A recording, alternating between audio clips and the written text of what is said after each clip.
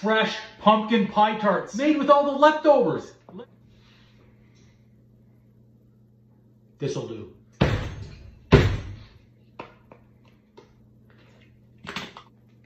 Coffee, excess flour. In the tart shell, so it doesn't need to be perfect. Remember, we're using whatever scraps we can. See that? We're gonna trim that up in a minute. Press right down to the bottom. And you went through the work of making the pie crust. Don't toss out the scraps. These are gonna be fantastic. This is the leftover pumpkin pie filling. Check out my channel. You can see that easy recipe again. You'll see. Yeah. Remember, don't fill these right up to the top because they are gonna bubble up. Preheated the oven at 425 degrees. I'm gonna put these in for about 18 minutes. I'm gonna reduce the temperature down to 350 degrees and cook until that crust is nice golden brown. And we do our toothpick check. Wasted absolutely nothing, that's amazing. Boom!